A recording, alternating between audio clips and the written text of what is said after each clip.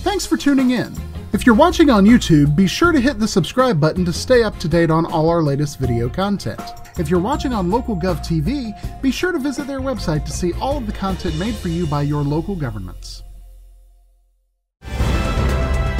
Alamance County is pleased to present the Alamance County Commissioners Meeting. Okay, we'll call this June 12th, 2024 budget work session of the Alamance County Board of Commissioners to order. Invocation and pledge is mine this month, so if you'll join me in prayer. Father God, we have so many deliberations to make, so many issues that we're trying to deal with for the citizens of Alamance County, and we ask that you be in each one of our hearts and each one of our minds to lead, guide, and direct our thoughts and our deeds, our actions and our words, dear Lord, that they'll be acceptable in your sight and that they'll take us where we need to be to get our county straight and run the finances properly for the people of Alamance County. We ask you to bless us, keep us safe and sound, keep the county safe and sound, protect our law enforcement, protect our EMTs, protect all of our employees, dear Lord. We ask all this in the powerful and holy name of our Lord and Savior, Jesus Christ. Amen. Amen. Join me in the pledge. I pledge allegiance to the flag of the United States of America and to the republic for which it stands, one nation, under God, indivisible, with liberty and justice for all. Thank you. Okay. County Manager York. Good afternoon, Commissioners. Happy to kick off our third budget work session today. The agenda just has us moving right into adjustments and proposals from the board. We will try to reflect those on the screen as we go with a running tally for each adjustment. Aside from that, if there are other questions or information that we can provide to you, we'd be happy to do that. We're ready to jump in when you all are. I'll take a moment just to acknowledge the fact that our chairman is out today. He's a little under the weather, and we hope to have him back soon. Expect him to be okay. He thinks he'll be able in a couple of days, a day or two at most. So I acknowledge his absence. Okay, Manager York, you want to proceed? All right, I think Rebecca Crawford is going to start us off, reminding us what adjustments we have made so far, and then happy to turn it over to the board. Rebecca, do you want to walk us through that again? Yep. So as we discussed on Monday, we have a few staff recommendations that we have already adjusted and propose as adjustments to the manager's recommended budget. One is on the revenue and expenditure side to increase by $200,000, and that is for fines and forfeiture funding that by state statute goes directly to ABSS. The next would be a grant that the library received as of June 6th, which would also add revenue and expenditure budget of $27,200. And then on the expenditure side only, with a net zero change, we removed $325,000 from the ABSS capital funding for the bleacher repairs after a decision that was made at a previous meeting. And then staff also identified that there's an economic development grant that is expiring, and so we are able to add $30,000 back into our expenditure budget. Are there any adjustments that you'd like to make? We recommend we use our session today as that time to throw out ideas, have discussion, share information, and that will help us get towards our adoption on the 17th, hopefully with some consensus. I'll ask the $200,000 about fines and forfeitures. What is that $200,000 going to be taken from? Because I know we get that with the court, civil, all that stuff. Is somebody else not going to get that $200,000? No, this is new money. We've noticed as we were closing out the current fiscal year that each fiscal year we tend to come back to the board with an amendment at the end of the fiscal year to add that money. Let's go ahead and do it now. We can see that that trend is occurring, and we know that this is only to be able to be used for the schools. So Crown pays. Just saying. At least we're benefiting it, being Yeah. able to put it towards education. Yeah, yeah. Then that changes plus 30,000 surplus.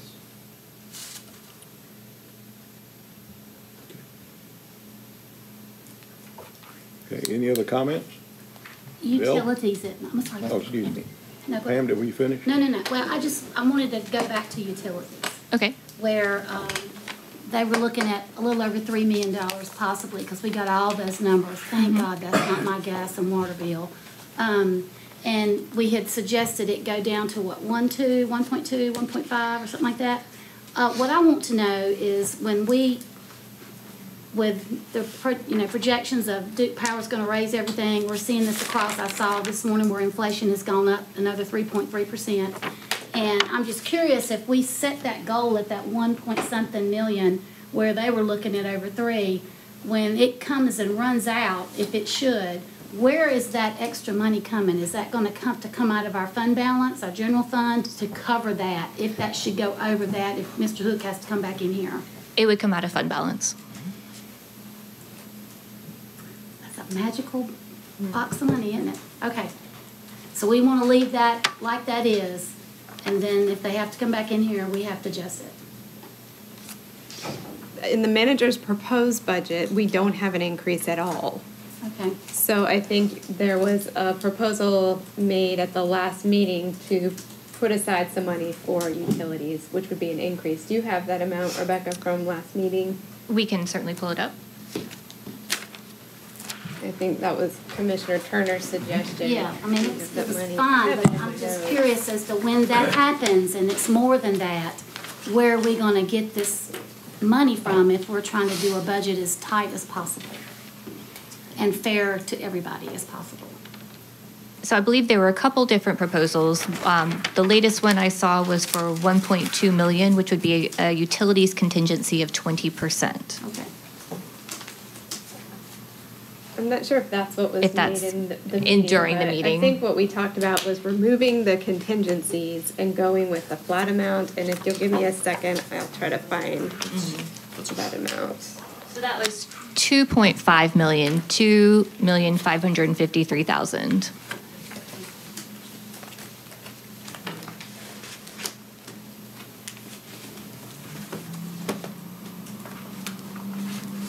I've just got one more simple, and that's it, after she gets this. Okay, Pam? Oh, you take your time. Is that what you were remembering, Heidi? I think that's what Okay. we were saying, but Commissioner Turner, did you have a different number? I think it was 2.5596, Yeah, okay, something. that's what we have. That's an addition? That would be in addition Okay. to the recommended budget. Right, there's no utility increase in there at the moment. That's correct. Okay, and just one more thing about the maintenance, the HVACs and all that. I was so glad to hear Mr. Hook talk about a real maintenance program, because, I mean, we've heard, everybody always runs to maintenance, wants to pick on it. And we're absolutely positive we don't want to do the amount that they had suggested and drop that down. Because I think that was, what, 500, 550, to really cover, really overview of the whole school system, their HVACs, their roofs, their, I mean, because they're going to be running everything full-time now, and things even running full-time if they're new can, I mean, I have to get our, our furnace serviced, or we're going to have problems with it. And that's always been the sore spot of ABSS to the commissioners. That's, just over the years was the maintenance. And I just want to make sure that it is covered and supervised and checked on, so that we don't have another crisis like we've had, or we're not looking at water running through. I mean, it's just treat the school system's buildings like we would treat our own home, because it has our children in it. And so I just want to make sure that we're not running a sale here, and we're not going, I know we got to look at getting squeaky clean with everything, and we are going to, but I just really want to make sure that we really focus on maintenance, because like I said, that has been a sore spot for a long time. And I'm just glad to hear that they're coming forward with that. That's accountability, big time. I believe the original request for preventative maintenance was 700,000. Okay. But yesterday we heard 500 or 550. I There- got it here in a question. $495,000 was the one for roof and HVAC at a lower amount. Okay, okay. But they, like utilities, we got them if we have to. Would you like to propose that as an No, adjustment? I'm not proposing nothing. I'm just asking questions. Okay. Because I listened to Craig. I've been on the second every motion that's probably come out of his mouth. And I believe in that. But this is a real stickler for me. I don't want to cut this short because it has gotten, it's gotten us on the media. We're famous. And I don't want to be famous for those reasons. I don't want to see mold in this county ever again except my bathroom. So that's all I'm saying. If I might, Commissioner Thompson, I understand that change to be, that the roof plan doesn't change, but the HVAC plan creates preventative maintenance yearly for each of the schools as opposed to quarterly. Is that essentially the difference? It reduces some of the quarterly activity. Every piece of equipment will be touched at least yearly. I think it's a good start, is what I had said. We're going from 0 to 495,000. That's. And one other question. Are these your people? Now, you don't sort it. Are these your people? Or are these people that we're gonna hire to do this, that are HVAC professionals, this is what they do for a living? Contracted services from a company that has folks that are certified on the types of equipment we have. Okay. Just trying to make sure they're covered. No more running out of ceiling. I'm good. Would you like to put any of those adjustments up there? I didn't say nothing about adjustments. I just wanted to know yes or no. I mean, I just really want to make sure that they are covered. Because it's Right, like without- using cheap paint. Don't use cheap paint. Right. Use good paint so you don't have to go back and patch it all the time. Without adding any of those in, those are not included in the recommended budget. So I would What's need not? the preventative maintenance contracts and the increase of utilities. Those would need to be added up there as an agenda adjustment.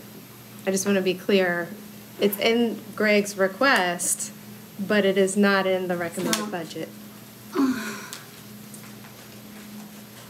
Why do we talk about it if we're not going to do it?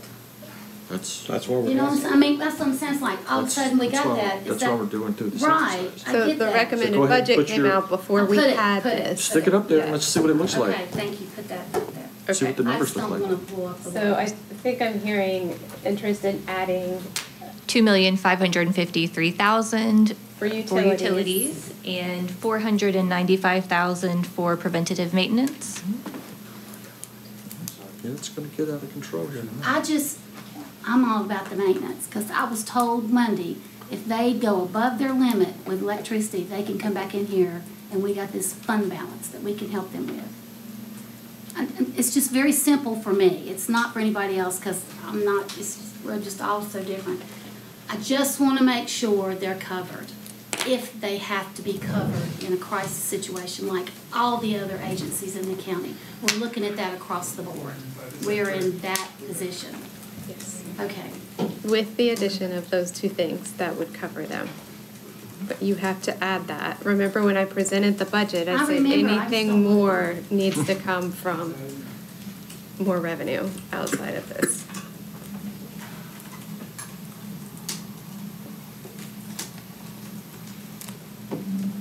I'm all about that maintenance. Are those numbers reflective of your thoughts, Commissioner? No. I just want to make sure that maintenance is covered. This is a first-time thing, and this has been the hot topic for our school system for years. And they need to run like a business when it comes to stuff like that. Like the county, we always have our stuff checked on. I agree, we just need to be cognizant of the fact that everything we add I know, is going to impact the tax rate. I know. So we can't overlook that fact. We're gonna- But everything that we don't do affects everything, you know? That's right. That's right. So if you're thinking about adding something, just remember you're adding to the tax I was rate. just asking. Unless we find a place someplace else we can take it out. I don't think so. And to be perfectly honest, I don't see many places in this budget to do much, if any, cutting. There's some, but not much. And I think we've addressed most of what we think we can cut already, so. Mr. Lashley? Yes. Since we're talking about things you would like to put in your budget, give me 1 second here. I think I want to look at the Sheriff's Department. Okay. I think there was something sent over by Mr. Fortner about taking care of his new hires, so to speak. Yes, sir. Can I get you to talk about that a little bit? Yes, sir. I think we know what the number is. I have extra things for you, each one of you. What you already have been sent. The only thing was added is how we're going to get this done. Does this have, oh, it does, okay. It says everything I've emailed. Thank you.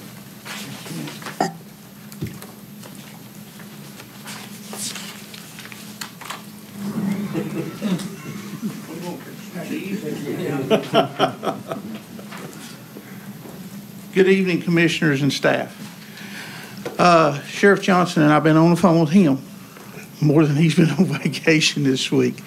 So he sends his apologies that he can't be here to address you with whatever questions that you have. Mr. Lashley? Go ahead, sir. What do you want me to do? I just wanted to just to make a short presentation of what you're asking for and what this document that you gave us, what exactly it all entails. Okay. This entails the shortages that we have at the sheriff's office, including the sworn and detention and our civilians. When I sent it over, we made a proposal to do a $10,000 sign-on bonus for 12-hour employee positions only, $5,000 at the initial date of hire. That's the initial date that the sheriff swears you in. Then after 12 months, if you satisfactorily make your evaluations, you do all your service training, there's no disciplinary action, and you complete the probationary period, the other $5,000 will be handed to you. We would also, once we get to 80% staffed, then this goes away until, if for whatever reason, COVID, whatever other, as Ms. Thompson talked about, tragedy was to happen, we could start back at commissioners' privileges and honors. The things that we talk about, yes, go ahead. Give me a second. I think we have assumed too that 80% of the staff is 80% of the 70 vacancies, which are soon to be 71 vacancies. Yes, that Ms. Heidi sent to us by email. Thank you very much, Ms. Heidi. She already crunched the numbers. Thank you very much. And Rebecca to thank for And that. the staff, thank you so much for that. I did add in red on the, where we talked about the other counties around us. They check the websites every day. The ones in red, which is Wake County Department of Corrections, they raised theirs this morning. It's on their website. They raised their sign-on bonuses this morning. But implements, how are we going to do this? That's the most important thing.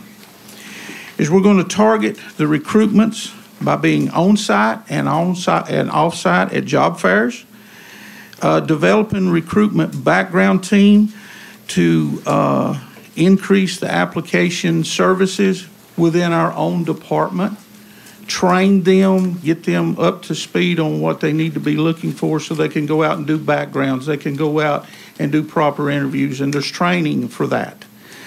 Also, in the orientation of the new hires, express things internally and more, talking to them about things that go on there.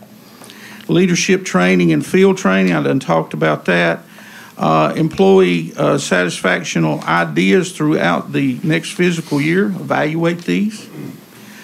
Also, evaluate our hiring process to share with other county departments, working with our other county departments here in Alamance County, seeing what their ideas are, talking to them, see how we need to do things better, and to continue working with the management and human resources, provide information and insight in the upcoming market study, working together as a team. I'm just the person that's giving this to you today. My team is sitting right there. After you talked to us Monday, we went back and we sat in a room for 4 hours, guys and girls. We let them hash it out, and all I said was get out of the weeds and let's put it to common sense and how we can help our agency as well as other agencies. They came up with this plan. All the honor and the glory is myself and the sheriff say it goes to them because they worked hard to be able to do this where it would not have the commissioners have to raise taxes, have to do other stuff. We take our own stuff and do it. So we appreciate the time and effort that you allow us to come up here and talk to you about this. I think it's a great plan. I think it's ideal. It don't hurt nobody. It don't cost nothing. We'll tweak our system and we'll work with other county departments to help and assist them and get ideas from them also. So I hope that answered your question, Mr. Lashley. Yes, sir. Thank you very much, sir. Thank you. I didn't know if the other commissioners had some questions. I just have one comment. Mr. Carter? Questions, comments? I'm happy to defer to Mr. Lassie for the moment. Okay, great. I thank you, Commissioner Turner. I appreciate that. The only thing I really wanted to ask is if we allocate this money to you and you don't use it, can you not say, I'm not saying give it back, but can you at least have it appropriated for this and only this? And put it in a dedicated line item. Like a separate line for sign-on bonus? Because I'm just looking, 54 hires. I mean, Jackie, how many people have you hired this year already? I mean, because I know your particular department has always been understaffed and having difficulty recruiting people too. So we have to go by a lot with sheriff standards, and we have a lot of laws that we have to have that corporate world does not have to have. Absolutely. Okay, so you can't have in sheriff standards, you can't have, talking about certain misdemeanors on your record that's still on there, you can't have those things. We have to look at integrity. They have set us on the pedestal, as citizens do of law enforcement. They put you on a higher pedestal than anywhere else. So you're always in the spotlight. They always talk about the bad. They don't ever want to talk about the good, okay? Good only lasts for a few seconds. So what we have to do is be beyond reproach, and that's what we have to do. The sheriff's standards are set high. He looks at the narcotics use. He does not, you've been using drugs, and we had one that come in, and Ms. Mantrice asked the question, you say you've used drugs. Well, when did you? This is what it came out to be. Well, what's today? She said, it's like Wednesday. He said, oh, well, last Tuesday. Well, you washed that one away real quick. So another thing, in the past week or so, we had 8 that they went through the 8. Well, automatically, the first 4 got washed out because of drug use. Or we also have to look at civil stuff like what is your finances? How do you keep your finances? Sheriff Standards looks at that. They don't want nobody out there that's got, people suing them all the time for money and they can't handle their finances. So those 4 washed out. So we have 4 that we kind of stuck with, but out of that 4, due to the rigorous hiring process which we have, which is the background interviews, we'll go out and talk to the public. We talk to where they worked last, all those good things. Then they have the polygraph that they have to take. Then they have to have FMRT or the psychological. And out of the 4, break it down, we'll be lucky if we get 2, possibly 3 out of the 4. And we look more at, we'll get the 2 that are actually hiring. And then we hire them on, we take them on, and then you've got the year to get them certified in which either detention or basic law enforcement. And then there again, whether they wash out of that or not, whether they fail those subjects. So you're looking, and you already see the numbers. We're talking that within probably the next year and a half, maybe, we'll be up to 80% staff. Looking at good employees. We want people that we can retain and stay with us and work for the county. We're not looking for the person that's just chasing the shiny red apple that's out there. We're looking for that dedicated employee that wants to do the job. And we want to train our own people to be able to go out and talk to a friend or be wherever they're at and talk to them, hey, we got an opening, won't you come down here, and be able to talk a little bit about it also. That's what we want to do. We want to do the recruiting program as a professional recruiting program that other people might use that model.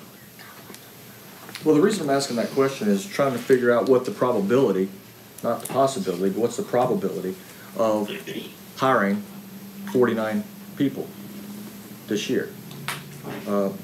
This year, being that we're in the middle of it, sir, hopefully we might get 10. Okay. So possibility we'll have 10 by the end of the year, may have more than that. Well, I'm just asking because, you know, if it's 10, why couldn't allocate 25% of this number? Go ahead and allocate that 25% now, so you got 10 people in the bag. And it, like I've told the sheriff countless times, if you get on a hiring spree, please come back.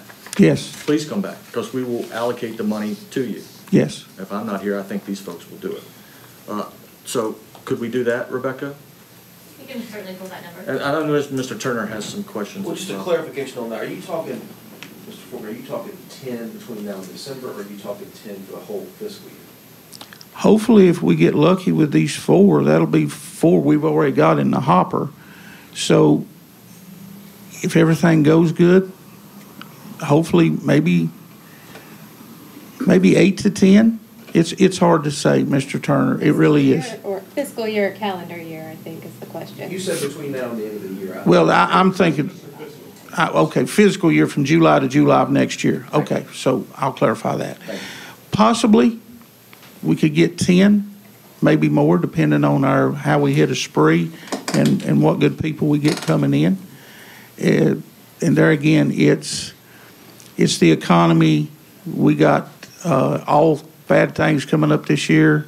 As we know, we got elections, we got these other things coming up.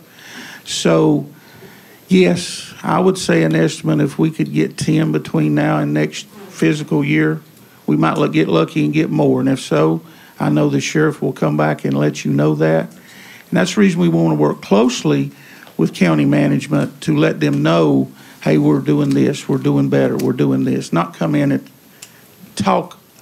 Communications is what doesn't happen anymore. We need to come and talk and sit down and discuss instead of texting and things of that nature.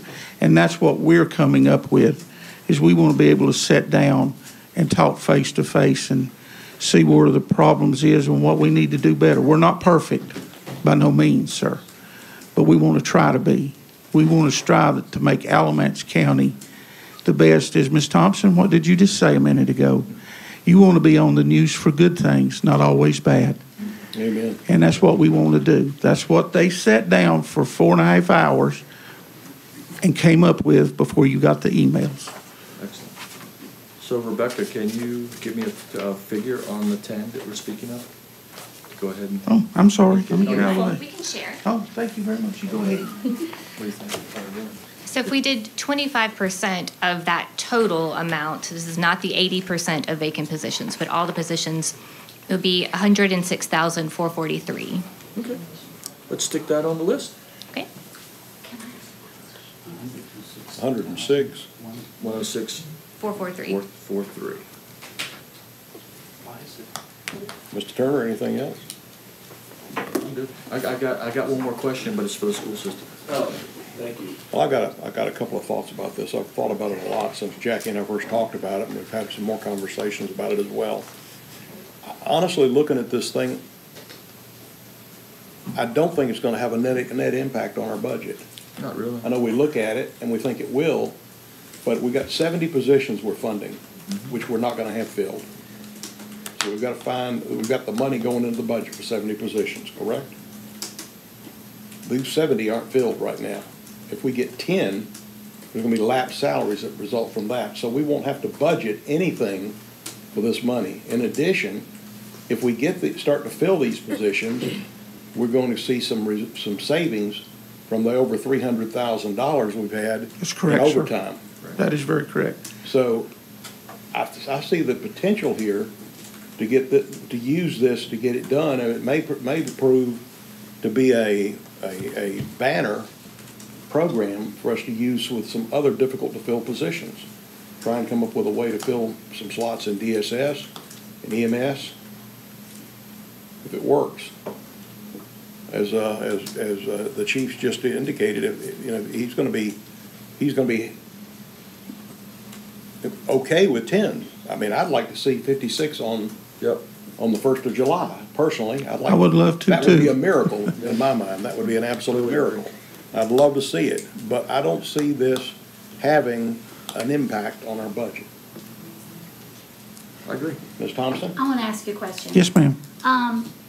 We get random exit interviews that we get Yes, ma'am. email from us. Yes, ma'am. And then I hear from folks who have left.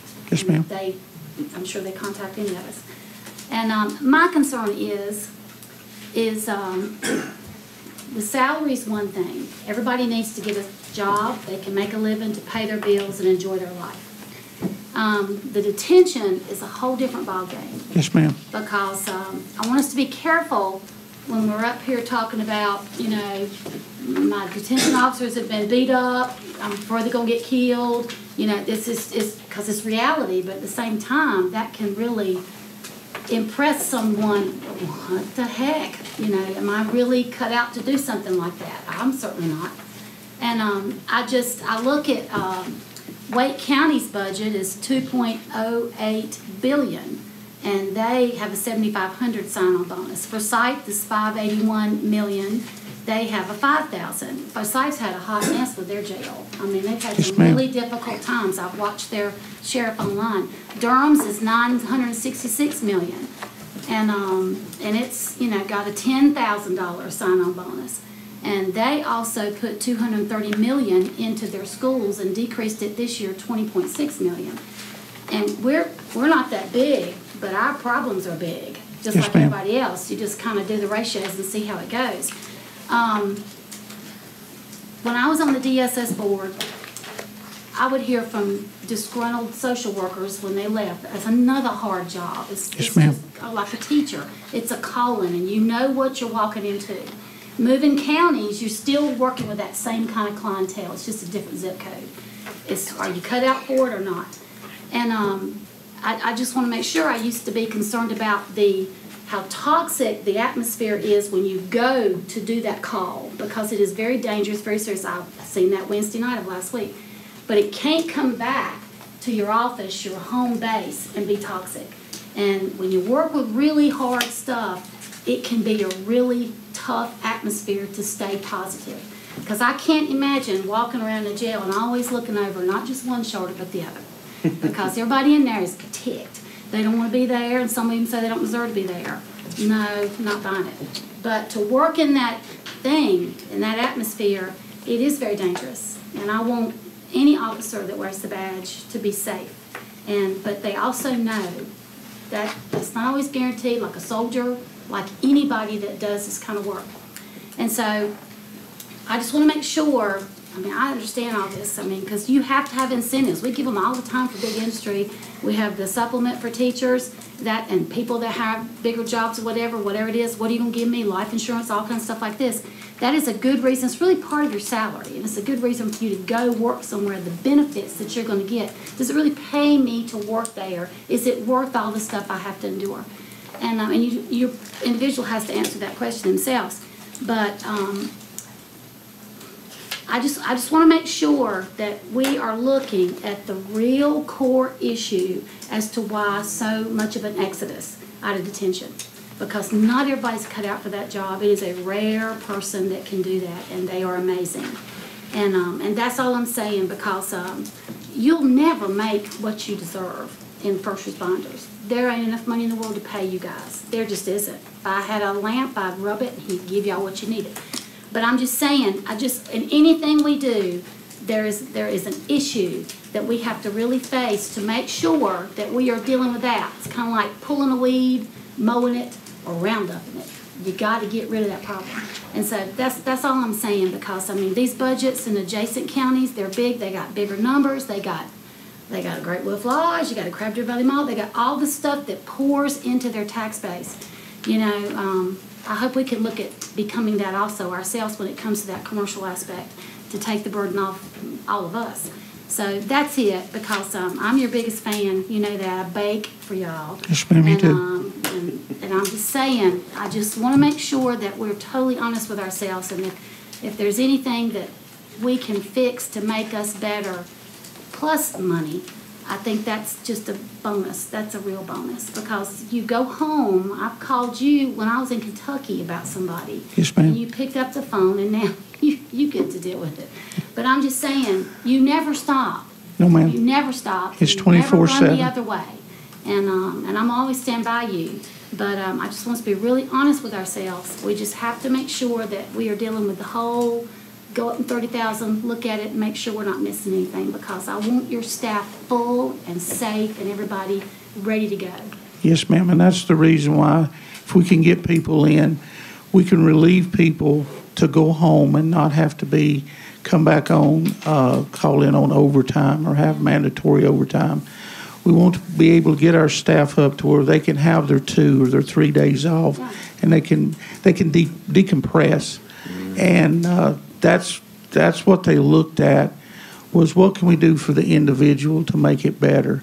If we can get to 80%, that would make us wonderful, make us healthy. Yeah. In other words, we got to go to the doctor, which you all are the doctors, and we go by what you say, and we work, and we make it, and we make ourselves better.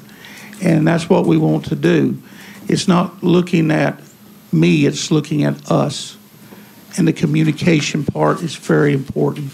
Well, I know caregivers, first responders are the people who take probably the least amount of care of themselves. Yes. Because they are selfless.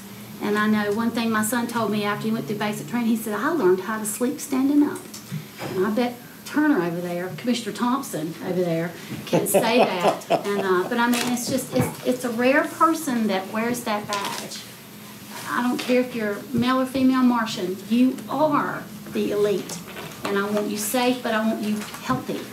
Well, George Strait has a famous song. It's called The Weight of the Badge. That's it. If you listen to the words, it is very true. You don't know when you leave that morning, when you kiss your wife and children goodbye, if you're going to come home and hug them. It's a weight of the badge, but it's like the weight of the badge for teachers, for social service, for EMS. There's a weight of the badge there also, just in different circumstances. And we thank you for entertaining this thought. We thank you for looking at it and really looking at it for my emails and things, and we very much appreciate it. The sheriff is very much appreciative of it. I just got off the phone with him before I came over here. He told me exactly what to say and what to do, and I said, well, I appreciate that. I'll have to wing it with a wing and a prayer. So, but thank y'all, and we appreciate it again.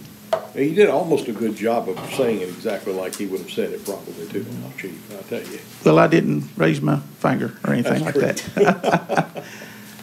I got one last question. I just wanted to ask Jackie since Well, let me he's there. finish up on my Oh, I'm sorry. Go ahead. comment. Are you okay, please? Thank you. Like I said, I don't really see this having much of an impact, if any, on the budget. Is there a way when we, as Commissioner Lashley indicated, that we not only can set aside, but for example, like I said, unless we hired existing certified officers from other agencies and filled all 54 positions on July 1, we're not going to have anywhere near a $328,000 impact. If it's $106,000 for 25%, which is a little bit more than 10, then we can move monies out of, we can budget for it, but we can move monies out of lapsed salaries during the year to cover that. Would that not be correct? You could use lapse salary to fund this, but it does take some time to incur lapse salary. Right. So they will not have any money at the start of the fiscal year unless you allocate new funding for this. there would be no lapse salary until these positions are vacant for a while. And Rebecca, am I correct that the 70 positions are funded or not funded? The 70 positions are funded. These are the funded ones, not the ones that we have taken away as, for the vacancy rate. Just Right. wanted to be sure. I think there's certainly a way that we could work with the sheriff's department to monitor the budget closely over the fiscal year. And if we are coming to the end of the fiscal year and it looks like the department will go over budget, we can certainly go back to the table and look at that if that is Well, it'd be the same thing an we've been option that talking you're. about. Come back up to us and we can modify the budget, but I think this is a great idea. If it fills all the slots at July 1, I would be tickled to death and hope it works. We believe we'll probably get a lot of transfers. That's From other kind of agencies. that's kind of where our hope is, I think. But We're hoping that will happen. Well, I hope they're transfers from out of county. yes. I want all of No, them no, to no. stay Yes, full. ma'am, that's what I'm saying. Yeah. Yeah, we don't want Burlington's folks to for come out out- here and out then of they go up county. again to rob them back, so. From other detention Right. centers throughout the state. That's what we're hoping Not that we for. don't want Burlington's folks, I'm sorry. But now we will, but they will be put under a rigorous, to make sure they're the right person. I just wish somewhere we could find a way to stop this back and forth between all the different agencies, because every time somebody goes up, somebody else goes up. Somebody else goes up. That's It just true, keeps the sir. cycle going. So do we want to set aside or add 100,000 as seed money for this I program? think that would be a good idea. You want to go with 100,000? So as Seed meaning money? additional budget 106. or an allocation in the existing sheriff's department budget? Or track it throughout the year without increasing the total budget? I was thinking that we needed some seed money for the sign-on bonus to start July 1. So if Okay. we start with 100,000 and then we can use lapse salary throughout the year as that occurs. Mr. Lashley had a question, I think. Yeah, actually, I got several questions now that you started to make me think about this. When Rebecca said that the 70 positions that you have here are allocated funds, then it goes to your point. These, every month, that number of lapsed salaries will start to get larger Right. because there's no one there. Correct. So, with that being said, I don't think you're gonna need the 106,000. That's what I said. I don't think you're gonna need it, because in a month, you'll probably have $100,000 to do it. But I guess what I'm saying is could we go ahead and stipulate that we want $106,443 to go in, as you call it, seed money, to go into this program, and Jackie, all you really have to wait for is 30 days. And probably by the last day of July, you would have the $106,000. And it will take that long, sir, to do all the processing and background and Well, then things of let's do that it like that, nature. and we don't Okay. even have to put it in the sheet. So, but we want to make sure that everyone's under the impression that the seed money is going to be there for you to do this. Just, you probably have to wait to have the lap salary money, probably by So the end of July. you're just wanting to use the lapse salary, so they won't give a sign-on bonus until the end of July. The only problem I have with that is the ideal situation is we fill 54 positions on July 1. That would be fabulous, Unlikely.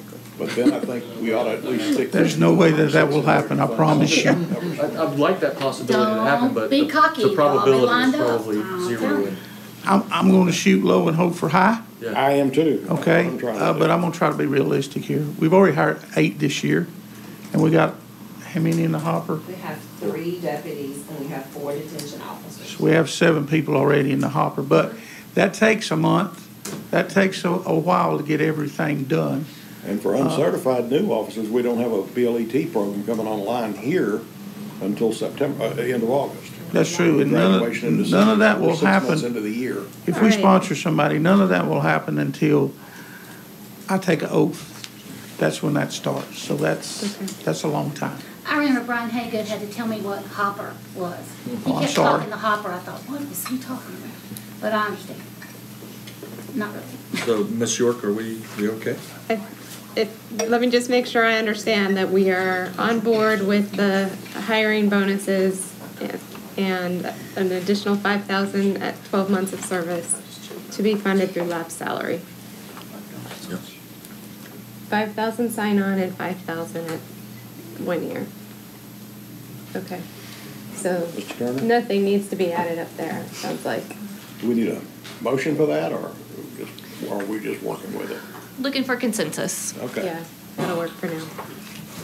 I haven't heard anybody say no, so. Oh, I did have, yeah, I had some Yes. questions on that. Thank you, Commissioner Carter. I'm glad to see we're thinking along these lines. We considered something similar for DSS social workers a year ago, maybe. Opted not to go in that direction because I think the board was more focused on salaries, but the Yes. cost of that was being prohibitive. My concern is that we still have two hard-to-fill areas that we're not touching with this plan. Those are paramedics and DSS social workers, meaning APS, Adult Protective Services, child social workers. I mean, I'm happy to consider something like this for them. I don't know if it's a one-size-fits-all, meaning I don't know if they would prefer something different or not. I would like to get some information about that before Monday to see if that's something that we would want to do for these groups too. what do those vacancy numbers look like? DSS, Adult Protective Services, is about 12, and I think paramedics are 7.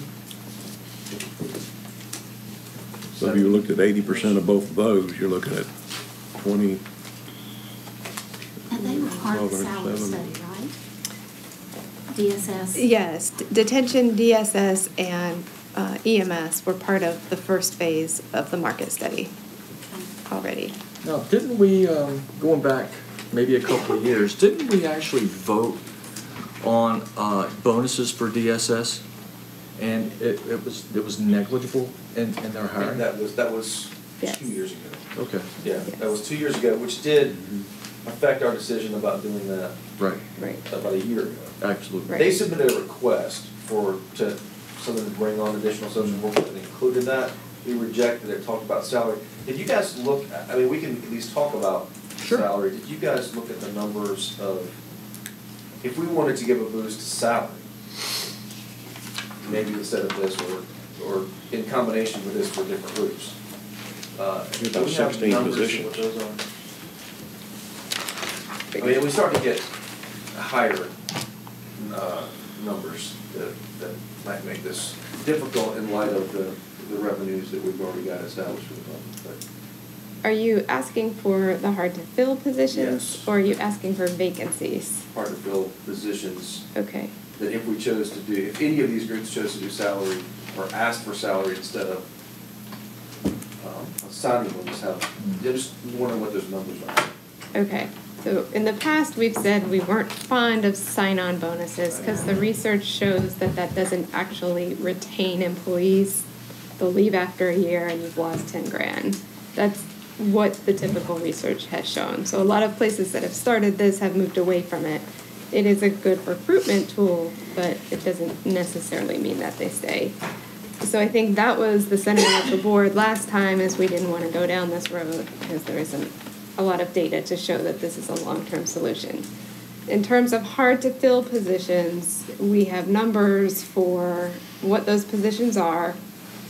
I've broken those down for detention, I have paramedics, and then we have social workers. I don't have a good sense of exactly what social worker positions I'm including or not. There's some conversations about which of those should fall in this category. So my numbers aren't totally firm, but I did run scenarios on a $3,000 increase and a $2,000 increase based on some loose numbers in those departments. So we're talking about 140 detention officer positions, approximately 100 part-time and full-time paramedic positions, and my DSS numbers are still a bit in flux, but if I use the number of 35 social workers, a $3,000 increase would cost $1 million, just over $1 million, and a $2,000 increase for each of those positions would cost about $674,190. Is that 2,000 and 3,000 total, or is that 2,000 and 3,000 plus benefits? It includes FICA, retirement, FICA and retirement, yes. has to be added in because it's considered an earning.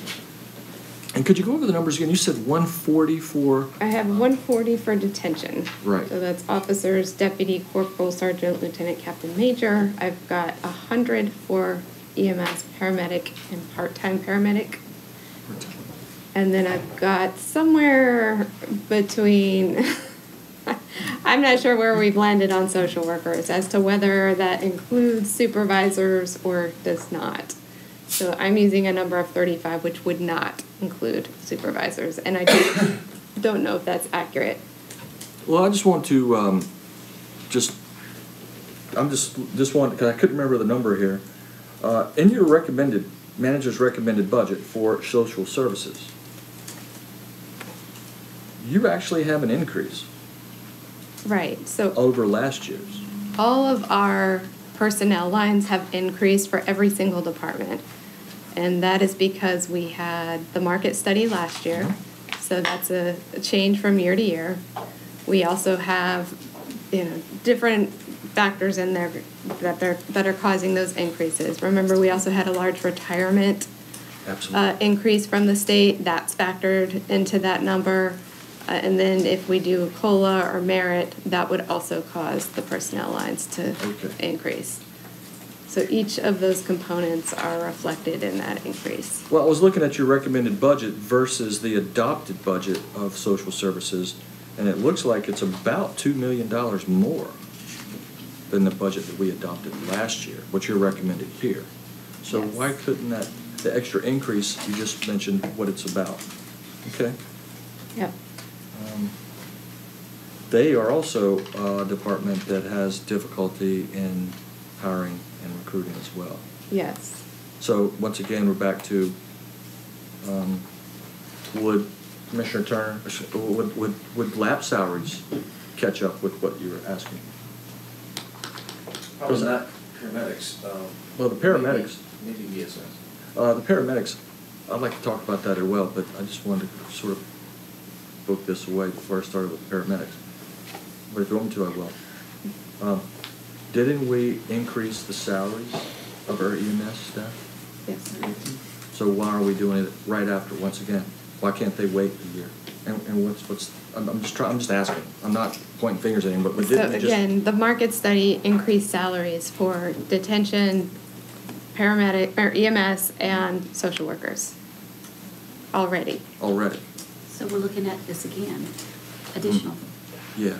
I think Commissioner Turner is wanting to do something above and beyond market for the positions that continue to be hard to fill.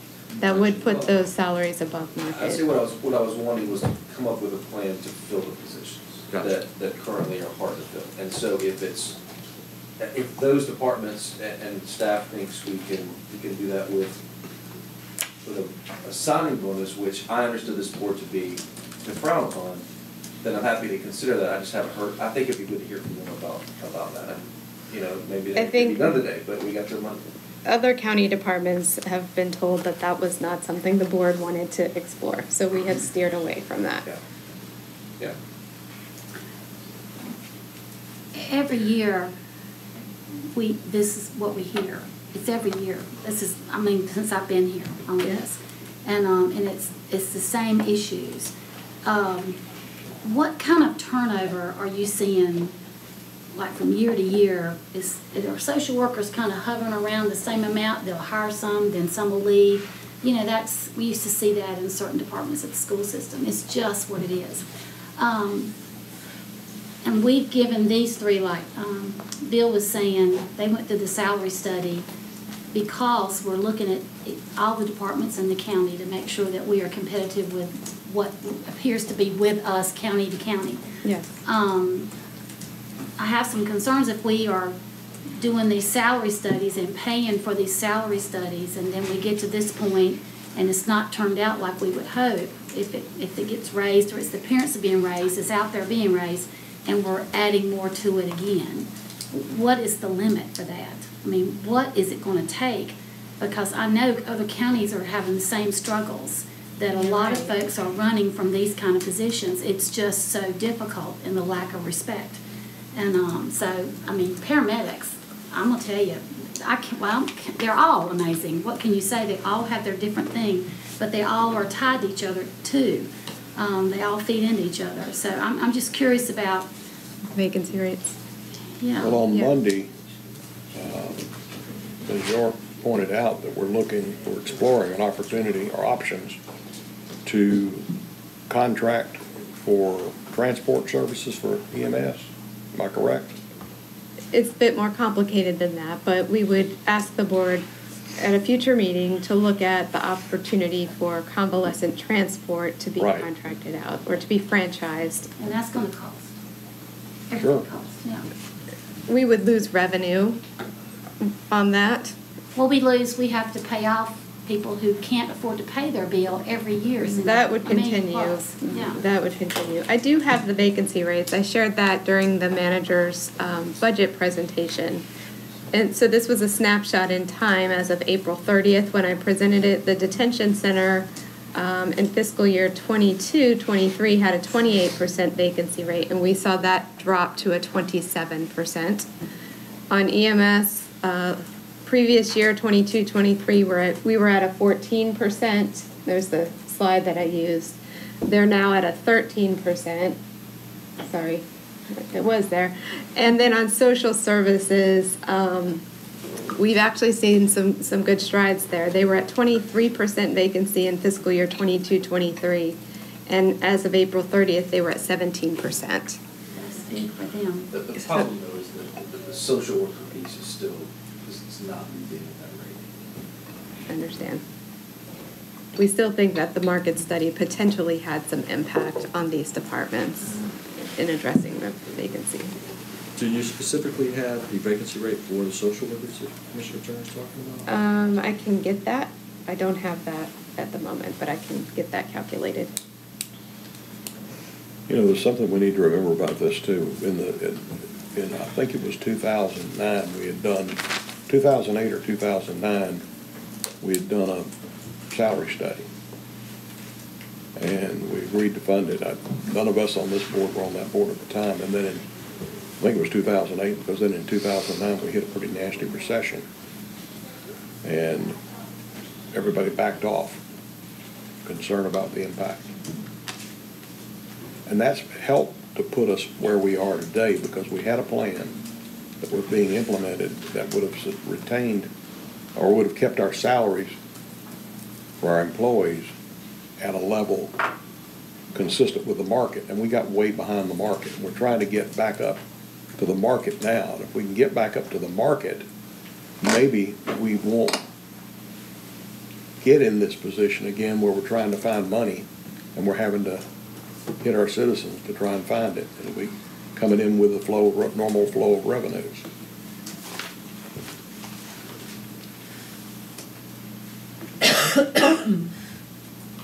We just ain't as big as some of these people.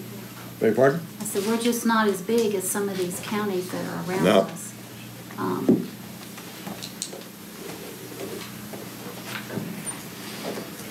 But we got big issues.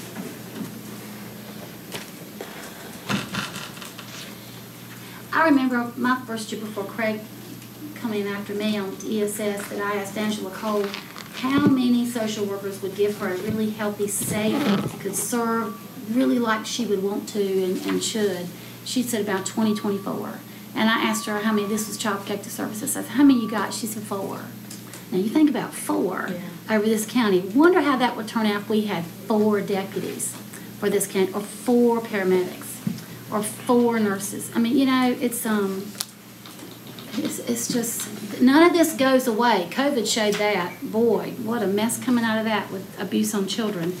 I don't know, you got to have these jobs, because when you call 911, no matter how you feel about it, you want them there right then. And they are right there. You got to keep them right there, right? I will try to get a vacancy rate on social workers. I don't have it handy. That's okay. Last time we looked, can you remember what the number was? Like, just like an estimate? Listen, I was thinking. I have a list here, and I just No worries. need to calculate. No I don't worries, know you're what it fine. is. You're fine. Any more thoughts, Mr. Lashley? You want me to keep going with this, or you want me to go to the school? Weren't we on the school before? Well, I just was mentioning that paramedics, we actually gave them a raise, and we actually gave them actually what they asked for. And then I remember hearing from that group that they wanted to be paid Wake County rates. And I was a little bit taken back by that, because we had worked diligently to get them what they asked for, and then they raised the bar. I was not very happy about that, but I'd be willing to listen to them. If you want me to, I only have one last question. Go ahead. I wanted to ask the school system. I see that Ms. Johnson's not here today, and I'm a bit disappointed, because I asked her a question that she said that she would get back to me at this meeting. And the question was, how much did the school system pay for teacher supplements last year and the previous year? Now, I have some numbers, but I've been told by my finance team that they're not hard numbers, that they can't verify the numbers that I have. So that's why I asked her that question. Like Mr. Harrison, I'm not into the gotcha game. I don't play that. I'm all about what do we know and how do we know it. So my question is this, and if she wants to email me, I'll be more than happy to receive the email. But the question was very simple. How much did your school system pay for teacher supplements the year before and this year, right now? I'll step out and call her. Okay.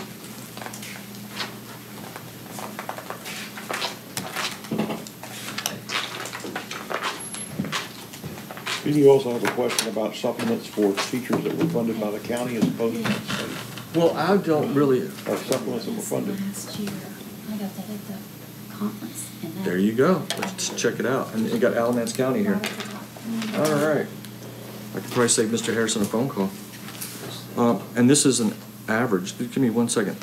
Okay, now I could take this number, $5,864 is what Ms. Thompson just gave me. I didn't write this book. That's 23, that's 22, That's 23. last county year, map yeah, book. at the conference, yeah. But at least I'll have it last year's, and I was curious I got one if you don't. what this year's is. So I could take, how many teachers do we have in the system? 985? Is that the last number I saw? See, this is just, but anyway, I have the number that I need. It says we're ranked 22nd. $5,864, and I'm assuming that's an average. So I can probably extrapolate through this, like how many, well, I'm thinking if you had 1,000 teachers, it would be $5.8 million. Okay. I'm good. Thank you, Ms. Thompson. I really do appreciate that. I got an extra one. Sure. Great reading. If you need to go to sleep. I think you were out, we got a batch of those in, I got them from the Okay. NCACC for us, all to have them, we'll get some new ones in August. Greg, do you know how, like just an estimate of how many teachers are in your system? Because I've seen various numbers. I've seen 985, I've seen 1,000 number. Mr. Harrison? Yep. Commissioner Thompson just gave me this book that has the 22, 23 numbers for teacher supplement. So how many teachers do you have in your system? And it's like an estimate. Is it around 1,000 teachers? What's the actual cost? Don't know. Okay, no worries. Just 3,200 Cumberland. Just trying to piece something together. And that, She's going to text that to me right away, and I will ask her that as Okay. well. Thank you very much. I do appreciate that. I think that is also just teacher supplements. There are other supplements. That's what, well, see, the number that I have is much different than this number. Yeah. But I think you're right, just teachers, and that's what this says, and that's just fine. But I know that we pay supplements to assistant principals and principals, and they are the ones that get a higher percentage and they also have a higher salary. So I know that this number here, if I had to estimate it and I had to guess and you had a gun to my head, I'd probably say that number is about twice as high. Like, it may not come in at $5,864. It may come in, look, I'm just assuming you have 1,000 teachers in your system just to make math easy in my head. That would be 5.8, but I could see the assistant principals and the principals coming in at 3.2, 3.5. So we can put these numbers together, and it's not all that big. I just had a proposal, a solution to the school system's problem. Which is? But I can't say anything until we find out what that teacher supplement number is. Once I find out what that teacher supplement number is, I'll be more than happy to give you my solution to help out your school system. And I do believe that it will. It solves two of your major problems. But I'm good. Commissioner Carter, thank you so much for the time. I really do appreciate it. Thank you. Mr. Turner? Deep in thought. He's probably very tired. I've got some questions for the school system. I want to sort of set the stage for how I've seen you talked in our last couple of meetings about where we are on specific budget items. We talked about the technology piece coming out of the operations budget, 1.4 million going into a capital reserve fund that's funded by the Davenport plan, can either be directed toward facilities technology or facilities capital in the future. But so that would take, I think, well, if we're talking about a 10.3 request, that would take 1.4 out and still fund it. The utilities contingency, we talked about perhaps taking that out at $1.2 million, using Mr. Hook's revised number of $2.5 million on the utilities, knowing that we don't have a year's worth of utility costs at our projected rate of utility use, to know exactly what that number would be, but also being willing to share information as we go during the year with actual utilities numbers, working with that with the county. And the idea that if we were off on that estimate, then you could come back at some point in the year and adjust it. The new number for the virtual school, which we talked about yesterday, which I think was about $247,000. We talked about if you don't hire all of the teacher vacancies that you have, then you're going to have some supplement numbers that you don't have to pay out. I estimated that at $50,000 based on not hiring 40 teachers out of the 240 that you could hire, so I'm counting on $50,000 there. Maintenance, which we hadn't talked about, but that was just my number. The maintenance request, Mr. Hooks, $1.4 million. We talked about reducing the HVAC preventative maintenance number to $345,000. We talked about the fact that if you have that maintenance, preventative maintenance piece for roofs and HVAC, you could cut back on 3 people that you wouldn't have to pay, and that's difficult to hire anyway, which I've put a number of $180,000, and it would seem reasonable. I don't know if you have any thoughts on that. And you also have, you requested in your maintenance budget, for your maintenance contracts, more money than last year, but that's not an increase in what you would spend in your maintenance service contracts. It is what you actually spend. You didn't budget for it enough last year, and this is the difference. That includes a $375,000 contingency, which I reduced to $100,000. And with all of that in mind, with all of those cuts, which I think is comprehensive in my mind, I came up with a $6.8 million number, down from 10.3, which, as I look at it, allows you to have basically, as I understand it, the same service rates that you would have last year.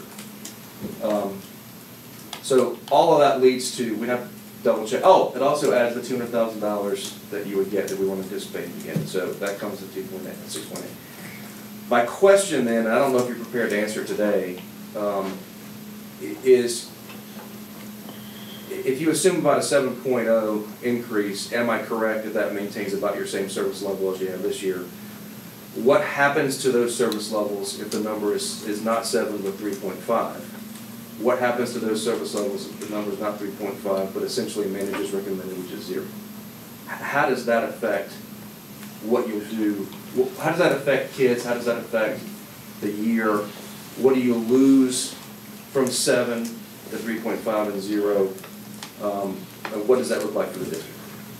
Again, you may not be able to answer that today, but I think that's something that we need to consider, which is not just putting stuff on the sheet, but understanding how that impacts the district.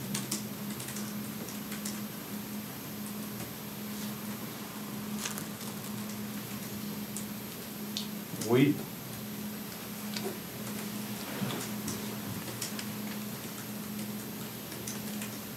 would simply have to take those items that were asked for, if it goes down to 3.5 and cut them in half. That means with the maintenance, with services that we provide, and then just everything we ask, if it goes down to zero, just take that off the table. Just say that's not going to be happening. Dr. Harrison, can you please come up to the mic for the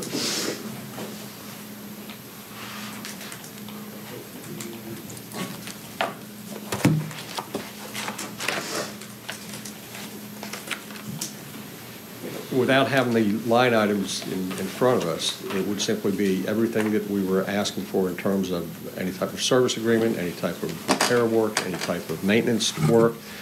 We just have to cut that out, cut it in half. And that means dollars to provide that would run out midway through the year. If we cut that to zero, we would simply just do without those things, and would not allow us to even come close to catching up.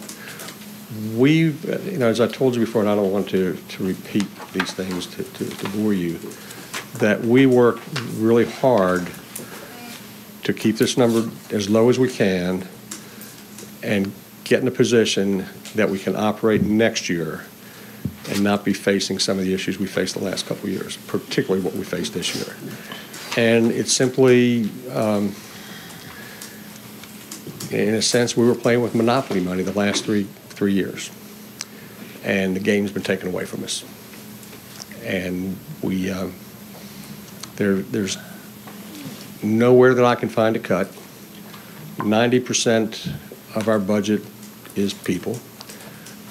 You know the number of people we cut. That's what those $7.5 million, all of that was people, was it not? Craig, did we cut any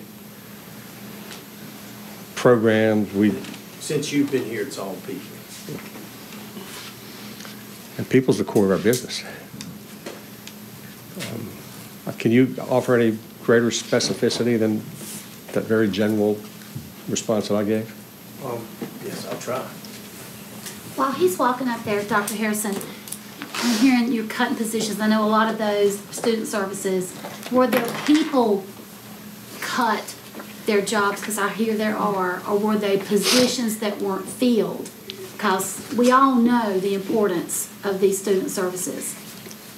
There's most of the student services positions, counselors, social workers, nurses, were position vacancies. Okay.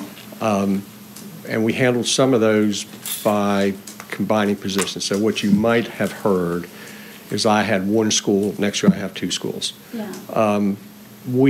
The only financial impact on any employed people were months of employment. We had some high school counselors. We had one 12-month counselor at each school. We pushed that back to 10.5. We provided some money because there is work that needs to get done at the high school in the summer, but rather than making that a 12-month employee, we can do it more efficiently by paying for services. The school instructional support positions, they all went back to classroom teachers. They were 10.5 months, so they're now 10 months. Their salary, monthly salary, daily salary is the same. So someone may have said, I've lost my SIS job. Yes, they did, but they didn't lose their job. They're contracted as a teacher. Their contract is being honored except the months of employment. Graduation coaches, same thing. No more graduation coaches, but they're back in the classroom. So I don't think we cut 7 half-time guidance secretaries at our middle schools. We didn't have any other half-time positions or enough half-time positions. A couple of those people took full-time positions. A couple of those people didn't want to work full-time, so they went home. I mean, I know we had one retiree, and then she had no interest in working full-time, so she went home. So they could say they lost their jobs. But so the graduation coaches that have just switched what they're going to be doing as far as in classroom, that service, who takes that on with pulling these kids across, doing that extra? I mean, who's going to take that job on? Is that going to fall on the teacher, say the math teacher, the social studies teacher? Is that a guidance counselor role, social worker role? Yeah. We all have responsibility for all the kids we serve. I know. And you guys are making decisions based on the resources you have. We'll make decisions based on the resources we have. We're working now on putting in a system of support.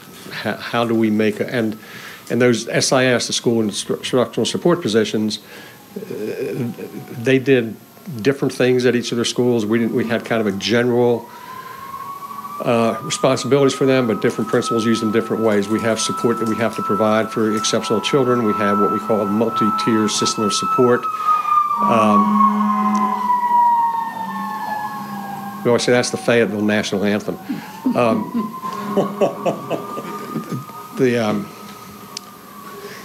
I should not do that when I'm talking because I lose my train of thought. Multi-tiered system of support that when a student is struggling, everybody gets tier 1. That's in a regular classroom. Tier 2 is a little extra help. Tier 3 is a little more directed help. So the SISs have been providing that type of support in some schools. Other schools, they had other people doing it. So it's simply a matter of us collectively figuring out how we can provide those levels of support. I think I may have told the board that when we started this process and we started cutting, in my mind, those SISs were untouchable. So they were a sacred cow. We're not going to take those away.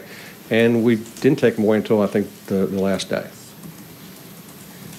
Well, I know every role of whatever works in the school system has a profound effect on a child.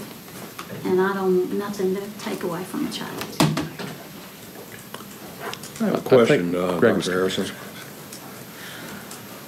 Could you get us a number for how many of the positions you cut were funded from COVID money sources, ESSER, whatever? When we came into that role where we were getting all those federal dollars, and one of the things this board at the time said was, please be cognizant of the fact that if you use those funds to hire positions that you'd like to have, we may not be able to come in and sustain that after it all goes away, because it is going to go away, and it did, it has, or it will. When I made the reference to monopoly money. Well, that's pretty much what it was, wasn't it? Well, 21-22, we filled our holes with fund balance, $3.5 million of fund balance. When you do that, you either find additional revenue for 22-23, or you make $3.5 million worth of cuts for 22-23. We didn't either. So again, $3.5 million hole, covered it with fund balance. Going into 23-24 this year, we have no fund balance, but we have extra money. And I think maybe in my presentation, I can't remember, I know I shared with the board, that we did make some cuts back in May of last year coming into this year. But as we really looked into that, those cuts were positions that were being funded with ESSER money, right? So that didn't really help our fiscal situation with the county and with the state. When we cut those positions, many of those were positions that would fall into the category that ESSER refers to as learning loss positions. Mm-hmm. You have to fund 20% of your available learning loss, or 20% of your available ESSER funds for learning loss to free up the other money. Okay, when we cut those positions, we didn't save any county or state money, but we also didn't meet our 20% threshold. Okay, so mid-March, late March, we realized we didn't make the 20% threshold. We had couple $1 million sitting in ESSER money that we couldn't access because of that. So we went about taking positions that we had, some local positions, some state positions, that would fall in the category of learning loss and shifted them to ESSER. Met our learning loss requirement, freed up this other money, and we used that ESSER money to fill the hole that fund balance filled in 22-23 and 21-22. That gets us to here. And building our budget going into next year to cover all that I just talked about, we cut $7.5 million the 2 years. And so that's what makes it difficult, Mr. Carter, to say that these positions were funded out of ESSER money, because I don't think that we took any of the ESSER money and said, we have ESSER money, let's go ahead and employ a graduation coach. Let's go and employ an SIS coach. I think most of what went to ESSER were positions that were already in existence, and we moved them over there. So like our SIS assistants, I've been using those. We're paying some of those out of state, we're paying some of those out of local, and we're paying some of those out of ESSER. Anybody who falls in the teacher category, we get actual salary from the state. From you guys, we get a dollar amount, so if we hire a locally paid teacher, it's money that's with you. So we take all the locally paid people, and I don't think we were doing this. We've done it the last couple of months, and shift them to state money. So if we've got a $70,000 teacher and we have a $40,000 teacher, we need to make sure we put the $70,000 teacher on the state salary schedule, because I'll get $70,000 for them. And we put the $40,000 on the local budget, because we take that out of the pool that you provided us. If we do it vice versa, it almost gives us it does give us, if we're using that 70-40, it gives us an additional teacher every 3 teachers. And so that's why that's a really difficult question to respond to. Again, I think we've,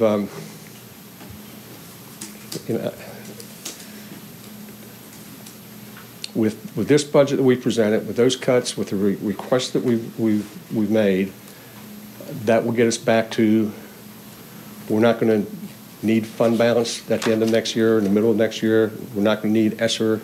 And a lot of school districts are in this shape because of ESSER. And when you're an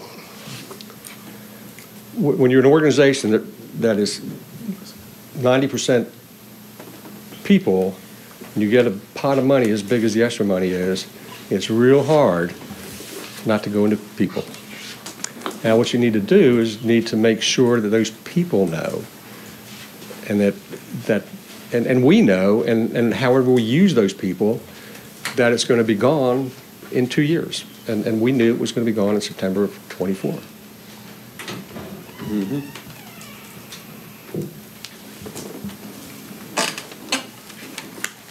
Well, I think over the last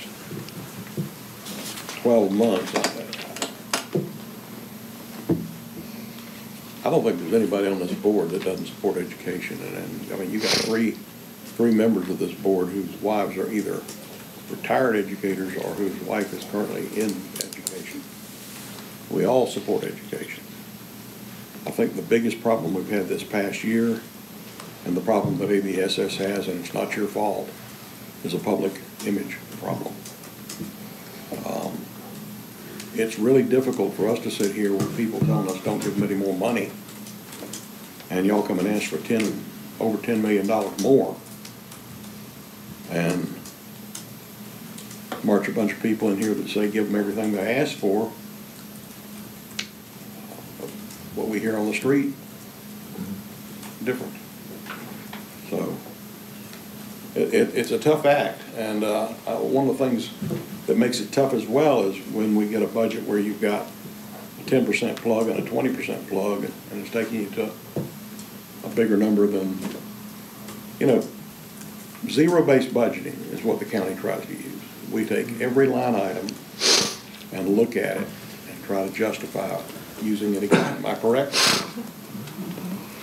And in business, in banking, when I did my budgets, that's the same way we looked at it. If I was going to look at incentives for my employees, it's whatever the line item might be. How much did we spend last year? What do we think we're going to spend this year? And there weren't a lot of fudge factors. Nobody wanted to give me more than I thought I was going to spend. And in business, you don't get more than you think you're going to spend.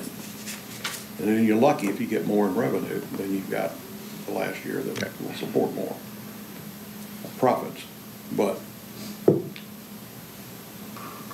we're having to take a hard look at this budget, as you can understand from the comments that have been made here today. It's not a free-for-all. The money's coming out of the pockets of our citizens.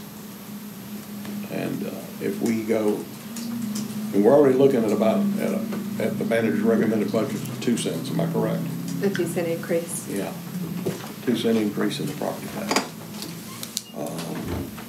If you take $10 million, you're looking at another 4 cents. So this is a tough call. This is really tough to look at. We've got to get a right number. Part of our responsibility is to pay for the bills of the county.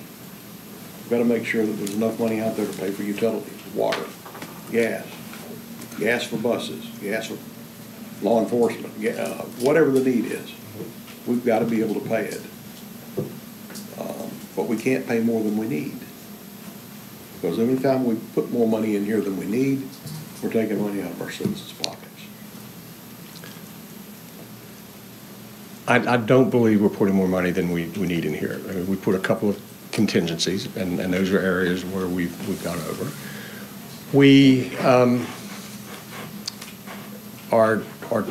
We've tried to build in some line items for costs that we've had in the past that we didn't budget for, so that's part of it. Right. And that's probably part of what we use the fund balance on, Mr. Carter.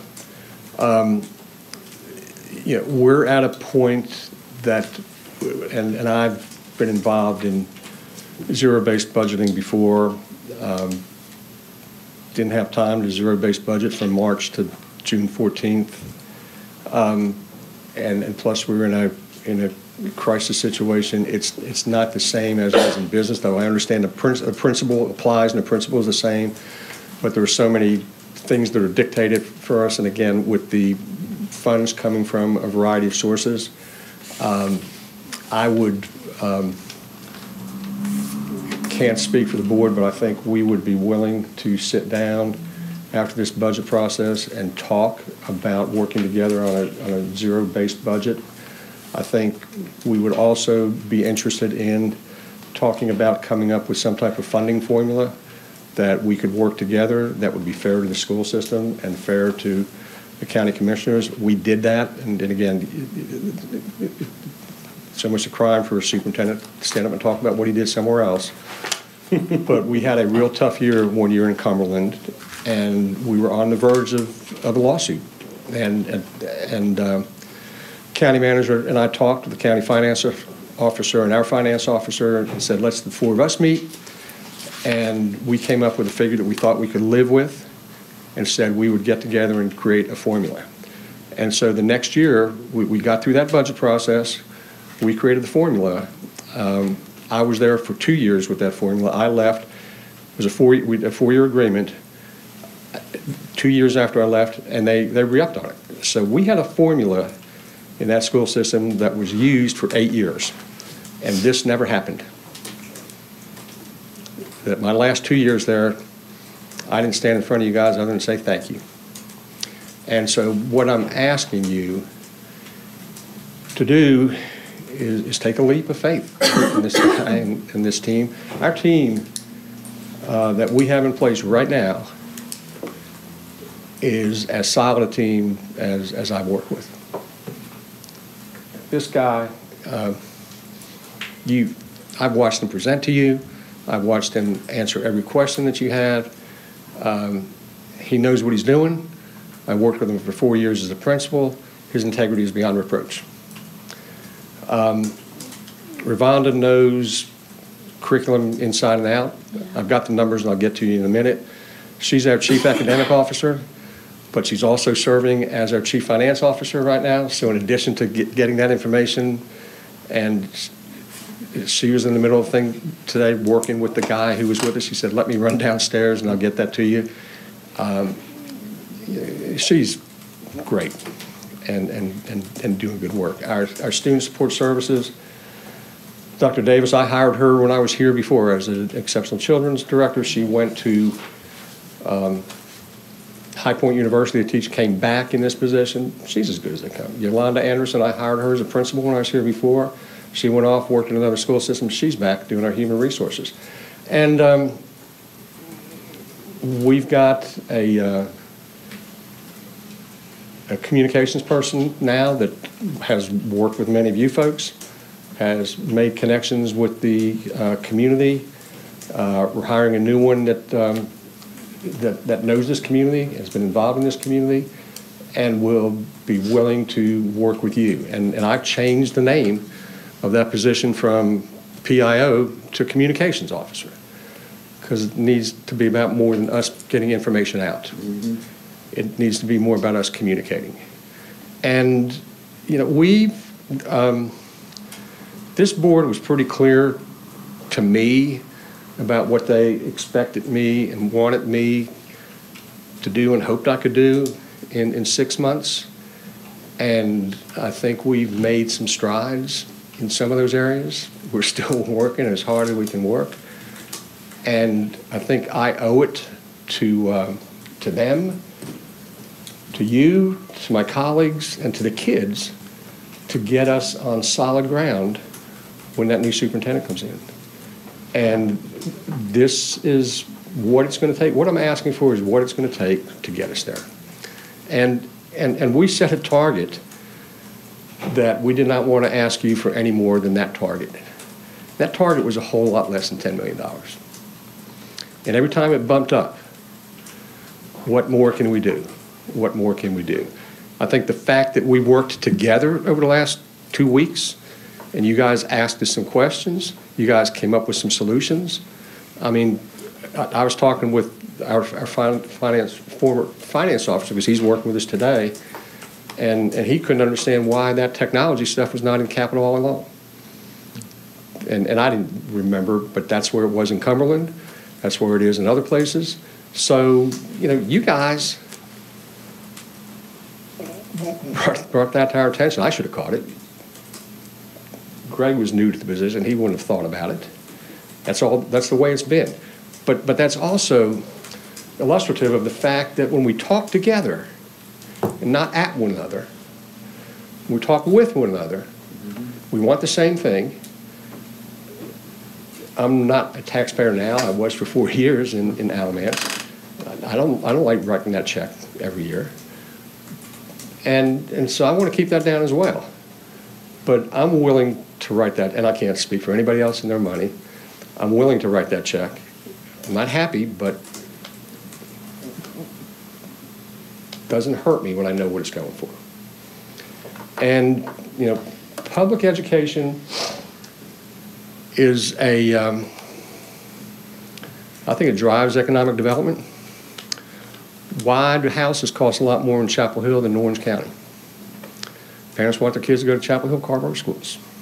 And I was superintendent in Orange County. I'll tell you that Orange County schools are just as good as Chapel Hill. But sometimes how we measure schools are ways that don't really indicate or reflect what they truly are. So, you know, I think we want this economy to continue to grow. I think that we talked a little bit about choice when I was here last time. I'm a believer in choice. I believe the best choice is the traditional public schools. But we need to be able to demonstrate to our parents that we are the choice. You know, I look at a couple of programs we had, a couple of programs we've cut. I guarantee you, without dual language, we'd be losing more students. Yep. And so we need to continue to work to find ways to convince parents that we are the place for their kids. And again, I think we do that through us working together, and I think we do that with a communications person rather than a public information person. We get the information out. You don't want a speech or any preaching, but that's what you get when you ask me. You learn that in superintendent school. You give them a long answer, they won't ask you any more questions. I think Mr. Cook was gonna answer. He was. So I did all that without getting to the question. Well, as to your comment about education in the community, I was just in a meeting over in Guilford County this morning where the head of the airport authority for PTI made a presentation to us, and one of the top factors in recruiting new industry into Guilford County is the same issue: education and quality of education. So those failing schools have got to be brought up. We've got to do that. I think that was me. So we have your staff's number on the supplements, if we want to pivot to that. Was there something else we needed, Mr. Advancer, or are we ready to move on? Well, it was what do you specifically, if you assume 7 million, if you assume 3.5, if you assume 0? Okay. I think a specific answer on that. I'm not certain what those numbers mean, the 7 million. I wanted to speak about some of the numbers I presented, and I think it probably would clarify and get to possibly the answer. The prior slide that you had up that shows the kind of the line items that you all have discussed already. The things I spoke about here in the last meeting, I spoke about utilities, technology, and maintenance. Utilities, I had a number, and I had built in a contingency number, but that's on the board, and I think that's adequate because we discussed how to come back and get more. So that's utilities. Technology I presented a number of 1.4, and I had a breakdown, and you all have said there's a means to fund that. It's not on the board. I don't know if it needs to be on this board or if that means that you described, Mr. Turner, keeps it off this board to fund the technology in the capital plan. And then the third item that I had was maintenance, 1.4. 700 of that, 700,000 of that 1.4 was for preventative maintenance. And we've discussed in the prior meeting and a little here today how the 700 could be reduced to 495, and I think that's acceptable because I just said we're going from 0 to 495,000 for preventive maintenance. And I think that's acceptable. So of the 1.4 million that I described for technology in the prior meeting, the other 700,000 was straight from the maintenance budget, which included the service contracts, which you've spoken about. I mentioned in that meeting that in prior years, the school system has funded $1.8 million for service contracts, and it just wasn't a realistic number. And in that process, I described other items in that sheet that we had on the board. For instance, maintenance materials, the dollar value was up in the next year. Gasoline for our vehicles was up in the next year. There was one line item for equipment rentals that wasn't even funded. But you asked me what are we getting, and I said, in the end, nothing. It's all inflationary. So there's only 700,000 left that I think is not on the board or in discussion, and that is the maintenance items that includes the service contracts. You mentioned reducing the 375,000 down to 100,000 for contingency in the service contracts. So is that 275? That's how much the reduction is. But in theory, yes. And then if you are implying that we reduce the HVAC positions that are not filled and take them off the board at 180, from that 700,000, taking out the 375 and the 180, that just leaves 245 that I would be asking for if we were to go along with those ideas, which I think are fine. But at that same time, I gave the example of the inflation in 21 year over year was 4.7, 22 was 8%, and in 23 was 4.1. And if you took a basket of goods that you bought in 2020, and then you tried to purchase it again at the end of 23 or at the beginning of 24, it would be $17 more.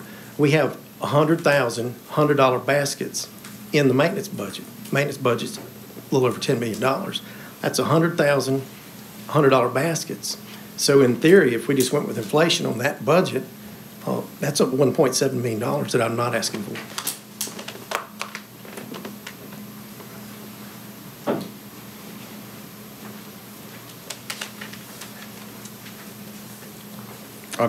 I just texted Ms. Johnson back for clarification. We have 1692 FTE, full-time equivalent teachers. Say that again, 1692? Full-time equivalent, yes. Some of those are part-time combined.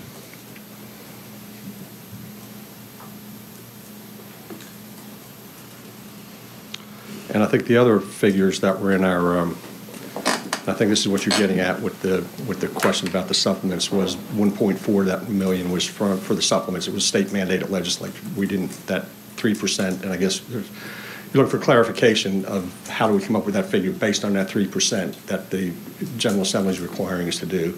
And then the other piece that I always like to point out, with regards to the piece in there that goes to charter schools, it's a total of about 1.6 that is really just pass-through money to us, even though it shows as part of that budget. I think that's, and Ms. York has put up the supplement. Ms. Johnson emailed it to her as well as me. Glad it came through. Yeah, me too. And that's on the screen. Well, you want to tell me what it is, because I can't see anything. Yeah, I also emailed it to you if you have your email pulled up. I do. Okay. Thank you. It shouldn't take every minute. So it looks like the Oh, there it teacher supplement for All right. 23-24 is 11.5 million. Yeah. And then there's a building admin supplement. Yeah. So that's exactly, I mean, I'm not a rocket scientist, and I don't know a whole lot about math, but I know that my number was $11 million. In the ballpark. And I was guessing, I was just taking things and extrapolating. Yeah. I guess, Dr. Harrison, the only thing, so let's round it, make math easy, 11.6 million. Well, I just want to go back to the figure you just gave me. You get full-time teachers, 1692. But that does not include your principals or your assistant principals? No. Correct. That's Can just we teachers. make an estimate on how many principals and assistant principals we have? I know we have 38 principals. Yep. We have 2 principals in our high schools, that's 14. We have 1 assistant principal in our middle schools, that's 21 total. We have, all of our elementary schools have an assistant principal, with the exception of 4 of them that share 2. How many elementary schools do we have, Greg? We have 20 elementaries, so we have, So there'd that, be 18. so that would be 18. 18 So whatever those first 2 numbers I had plus 18. Then we have essential services administrative supplements, and they would primarily be our specialists, I believe, that are paid on a teacher salary schedule.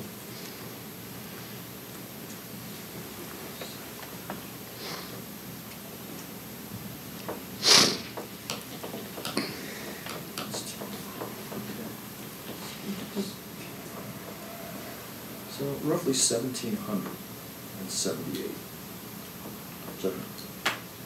Yeah, 1,770. So what's this big idea? It's thinking outside the box, Thomas, and that's how you solve problems, That's what I'm counting on. and that's how you fix things. You know, there's an old saying, you know, doing the same thing over and over again, expect a different result. Yeah. So that's why I'm thinking like this, and that's why I'm looking at this cash. But, because I think it will solve his problem. It's not gonna be, people are not gonna jump out in the streets and shake my hand and thank you so much for doing this, because it's a hard decision. And it's certainly not something that you hear from most people that are in county government. but I'll serve it up there since Thomas is so enamored with it all. He's not part of my presentation. He's not. Yeah. Try to stay away from him if you can. This is my idea, and I'm looking at $11.6 million number. And if you get your 1.4, that will be $13 million if you were to get the 1.4. Correct? If you were to get 1.4 of 11.6, you're going to have $13 million. You just told us that you have a hole in your budget, a hole in your system of roughly it's a moving number between 6.8 and 7.5. Well, here it is. I suggest that you take we're going to stay away from the 13 number. I'm just saying, if you were to get 1.4, your teacher supplement would be 13 million. But we're going to look at the 11.6 number. If you were to take the number that you're in the hole, sir, and subtract it from that teacher supplement, that gets the school system on solid ground. It gets you back to zero, where you ask where you'd like to be. It would get you back there. So let's just say that your number is $7 million to get you back to where you need to be.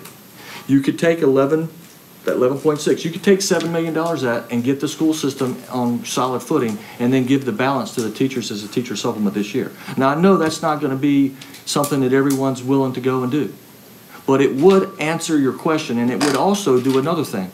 It would also make people who are a part of the school system, the teachers that come up in front of us always asking for money, they would realize one thing. They would realize that there are repercussions to the school board's votes.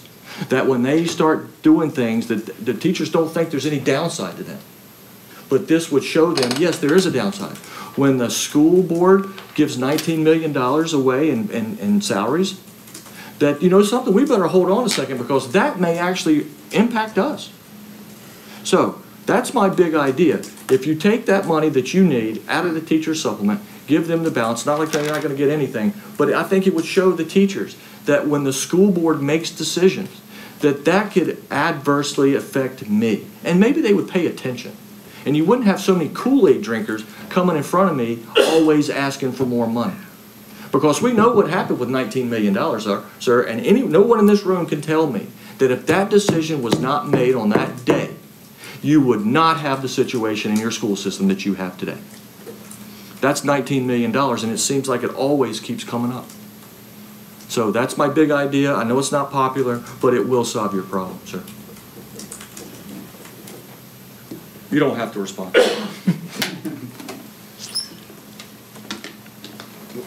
We've hurt teachers enough this year. Amen. I've hurt teachers enough this year. I think we just heard from the Sheriff's Department and the challenges that they have with personnel. We share the same. We talked last time I was here about the number of vacancies that we have. People can make some choices. I think when I talked with you last week, Mr. Lashley, I told you my gripe is with the state more so than with the county commissioners. I can see that. I don't think the state is doing what they're constitutionally obligated to do. I think I told you I was superintendent of Hope County when that Leandro lawsuit was filed, and the Supreme Court ruled on that, and the General Assembly is ignoring it and appealing it. And so, you know, there are just so many areas where over the last 30 years since I became a superintendent that I've seen the state cut. When I first became a superintendent in 1991, the state paid for utilities. Scratched $2.5 million off right there. But they quit doing that. The state used to pay for custodians, clerical personnel, a couple other areas. They stopped doing that. And this is not a partisan issue, because this has happened over the 25, 30 years when we've had all different kinds of people in the General Assembly. So don't think I'm sitting up here bashing the people of the last 10 years. I'm sitting up here saying for the last 20 years, we've been heading down a path that I've not felt really comfortable with. We've had a couple starts and stops. And, there's a reason that we can't get people to go into teaching. And we can talk about technology all day long. We can talk about facilities all day long. We can, and that's not what makes the difference. It's the teacher that makes the difference in the classroom every day. And we can get by with an old guy standing up here trying to pretend to be a superintendent, but we can't get by with weak people teaching our kids. And so at the end of the day, it comes down to competent, caring teachers, and everything that we do is to support them. And I've spent my career trying to honor, respect, and value teachers and let them know that. I don't think anyone has had any Kool-Aid to drink when they come up here advocating for the budget. I regret that at the one meeting when everybody was up here kind of getting on you guys when you hadn't gotten on a budget yet, and their gripes were with me and what I presented. So I apologize that you guys got hit for something that Bill did. Bill made all those cuts. And, I've not said a word, asked anybody to come out here.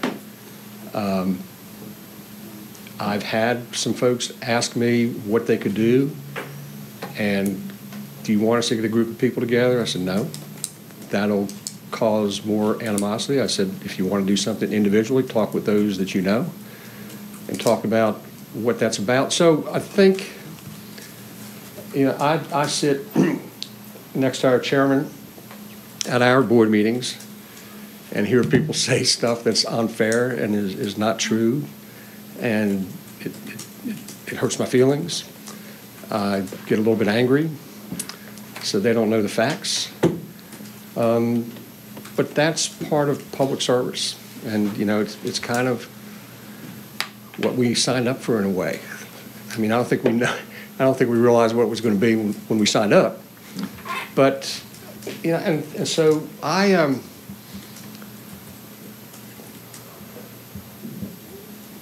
my job is to protect and support teachers, and I'm not going to stand up here ever and say that I would be at all okay with doing what you recommend.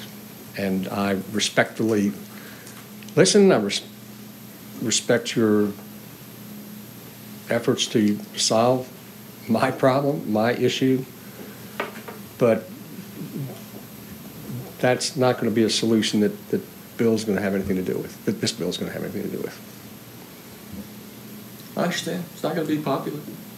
Because, sir, there's certain things you don't hear in the school system. I know. But I do. Yep. And people are outraged at our school scores. Outraged. And they say, what company would allow this to happen, and you give them more money? Over and over and over again, they get the benefit of the doubt when the school scores continue to go down. That's all they're saying. Yeah. Then they look at it in their real job. That if they did that in their real job, one or two things would happen to them. They certainly wouldn't get a bonus, but they'd probably get fired. That's what people in the regular world are looking at your system, looking at the scores, and looking at the money that goes to it each and every year. That's all they're saying. Yeah. And it's a logical response. It is. It's a logical response because there is a real world out there that works in a different manner than central office does. That's all I'm saying. I'm just thinking outside the box. I'm just telling you I'm trying to solve your problem using real world glasses. And I know that it's not going to be popular with your organization. Yeah, and over the years I've heard that argument used both ways. Mm-hmm. And again,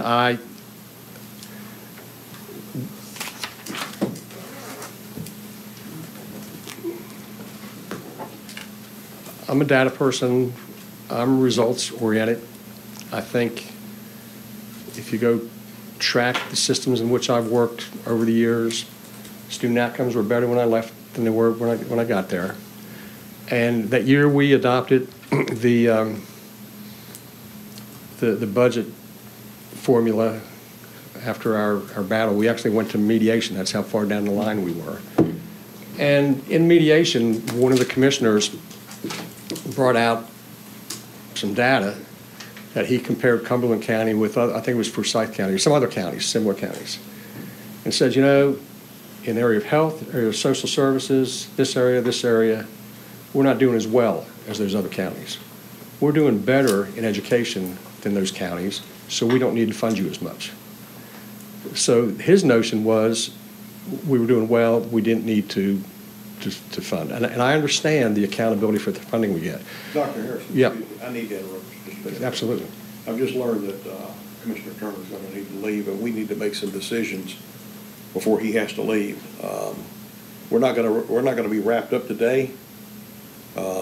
Chair Paisley feels like he'll be available Friday with his bug he has.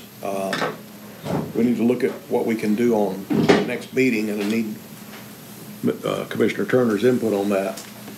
I think we're going to have another meeting between now and Monday night. The two options look like possibly Friday at 2 o'clock or Monday at 2 o'clock. And I'm just curious to see if either one of those two works well with the rest of you. I can do Friday at 2. Wait, what? I can do Friday. Friday at 2? Monday we have a meeting Monday night. Right, we have a meeting Monday night. Yeah, we've got a meeting Monday night, so we would do a 2 o'clock meeting, break at 4 o'clock, get dinner, and come back for 6:30. I'm not going to be available Monday afternoon. Okay, Ms. But Thompson. y'all can have a meeting. Y'all don't need me here.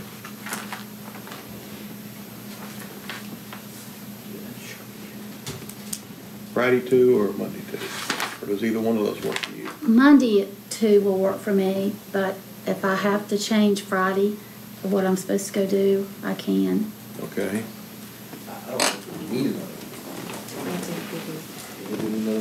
Are you ready to vote on the budget? I'm not.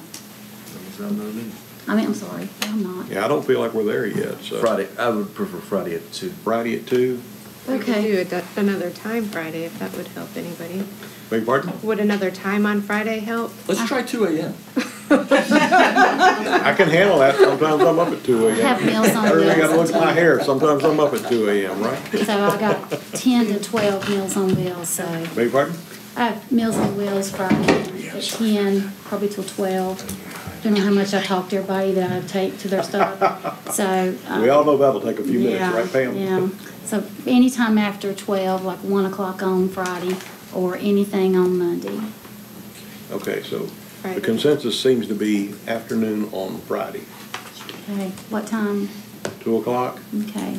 Hopefully we can wrap this stuff up in 2 hours on Friday afternoon. So we would just continue this meeting today, we would not adjourn, Beg your pardon?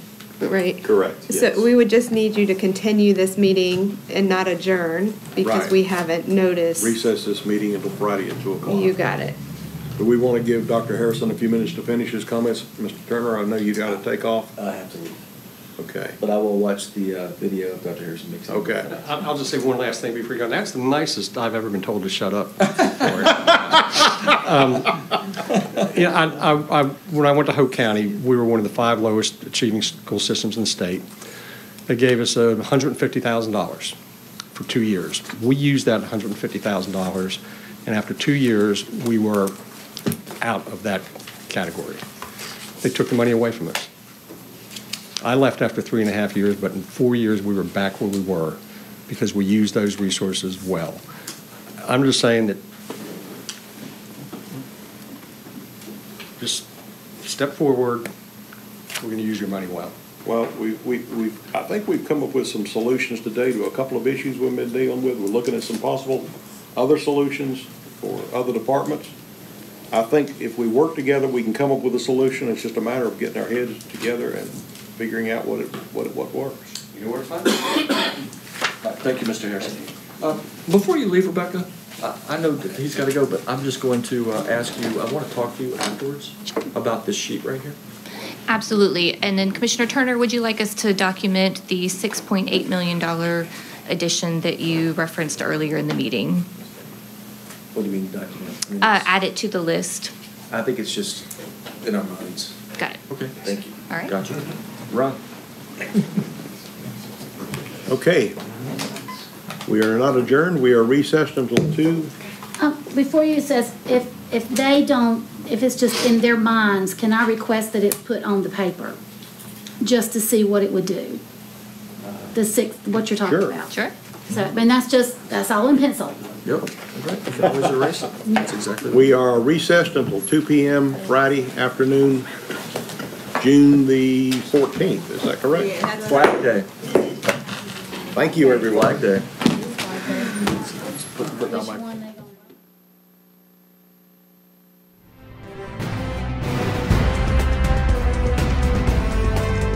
Thank you for watching the Alamance County Commissioners Meeting. Commissioner meetings typically occur on the first and third Monday of each month in the Commissioners' Chambers at the County Office Building at 124 West Elm Street in Graham. The first Monday meeting begins at 9:30 a.m. and the third Monday meeting begins at 6:30 p.m. Changes to the meeting schedule will be posted on the county website at www.alamance-nc.com. The video of this meeting will be broadcast on LocalGov TV. Please go to www.localgovtvnc.com for more information about their schedule and to see more videos produced by your local governments. You can also access this meeting through our YouTube channel at www.youtube.com/Alamance County NC or by clicking the YouTube link on the county website. Technical questions regarding this meeting's broadcast or production may be sent to our county webmaster at webmaster@alamance-nc.com. This address is for technical questions only. Comments and questions about the content of this meeting may be made to the commissioners themselves. You can find their contact information at the Alamance County website at www.alamance-nc.com. There, you can click on the link that says County Commissioners to learn more about the commissioners, read minutes and agendas of commissioner meetings, and find other information about the County Commissioners. You can also send mail correspondence to County Commissioners, 124 West Elm Street, Graham, North Carolina 27253. Again, thank you for tuning in to the Alamance County Commissioners Meeting. Thanks for tuning in. If you're watching on YouTube, be sure to hit the subscribe button to stay up to date on all our latest video content. If you're watching on LocalGov TV, be sure to visit their website to see all of the content made for you by your local governments.